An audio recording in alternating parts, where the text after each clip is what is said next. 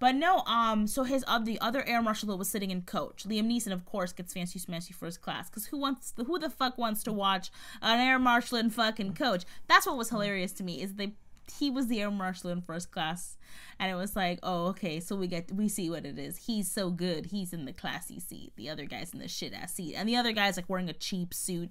Liam Neeson looks all good in his leather jacket and shit like that. The guy looks like he's wearing a cheap suit, he's got a bad haircut and a pair of glasses, looks like a pencil pusher. They got him sitting in coach. So anyway, yeah, that guy got screwed. He kind of looked like Jim Caviezel, didn't he? Was he Jim Caviezel? No, I don't think it was Jim Caviezel. I thought it was Alexis Denisov. No, it was not Alexis Denisov. This mysterious man who apparently was Jim Caviezel Denisov Alexis.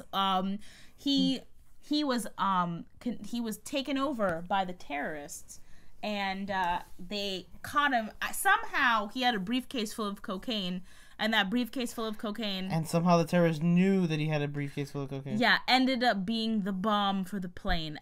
Once again, how the hell did any of this happen? They don't want you to ask any of these questions. So that air marshal is actually the first one to die because Liam Neeson kills him, because the guy goes, I need this money. Apparently they're going to bribe him. And he ended up killing him because he pulled a gun on him. But now we've got this issue at the end of the movie where now this guy brought a bomb onto the plane. And he tells the passengers, there's a bomb on the plane. And they believe him. And then they try to work together to disarm said bomb.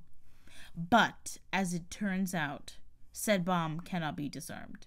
So, I don't know if this is an actual thing. If this is the most terrifying thing I've ever heard. Apparently, there is protocol to barricade a bomb against the rear cockpit door of the plane, and you pile all the luggage against the bomb to try to soften the blow. You make everybody sit in the front of the plane, and then you pray to God that you're not gonna like just explode on contact. Oh, and you descend to 8,000 feet as well. That's very important. So it is around this point when they're descending to 8,000 feet, when they're doing this whole thing, that the terrorists reveal themselves. And there are not one, there are two terrorists. Just like Scream, there's another twist. And the two terrorists are both military guys who are disenfranchised with the security of America. And so they decide that they are going to blow up this plane or kill these passengers or frame an air marshal for killing passengers. And two, they're going to get $150 million and disappear into the ether. It's at this point, I'm talking about the climax of the movie. The clusterfucks happens, fighting, shooting, and then this is the scene that I was talking about where I felt was the most 90s action flick, and I loved it. So the pilot is being told by the two fighter pilots next to the plane, do not descend or we'll shoot you down, because obviously there's a bomb in the plane. He is told by Liam Neeson, no, you have to descend. He descends because he's like, fuck it. And he literally says, fuck it, or something like, screw it, or to hell with it. And descends the plane quickly, which of course causes a disruption in cabin pressure. And there's a moment where everything turns a little bit weightless. The moment. And Liam Neeson uses this opportunity to just slowly reach and calmly reach his hand out for his gun, which floats directly into his palm and goes to shoot the terrorist. And that's the point when I giggled out loud in the movie. That was pretty hilarious. When physics makes things totally badass. But what was great is that's actually possible physics, because we know that's what planes do when you descend rapidly. That's why people pay to go on those space flights where they go all gravity free for a second.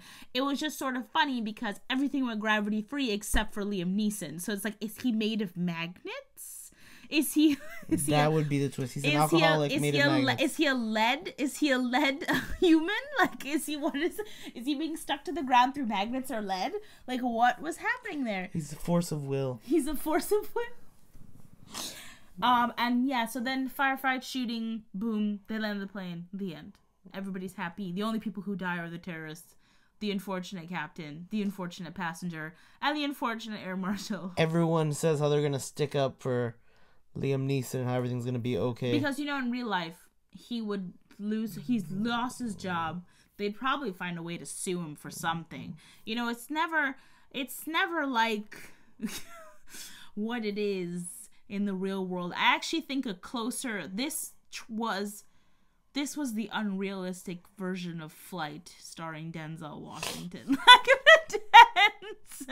Like Denzel Washington's Flight was a realistic version of what would happen if a hero saved a plane full of people. They would find him for drinking, and they'd be like, "You are an alcoholic." That's probably what they're gonna do to Liam Neeson. They're gonna be like, "Hey, just because you saved everybody, fuck you. You were drinking. Had you not been drinking, maybe you would have had better judgment and stopped this whole situation before it happened. And Mr. Sad Frumpy Suit guy wouldn't be dead, and the captain wouldn't be dead, and Air Marshal McGee wouldn't be dead."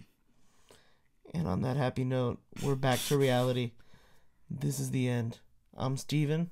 I'm Danielle. And this was Midnight Movie Matinee. In your face, universe.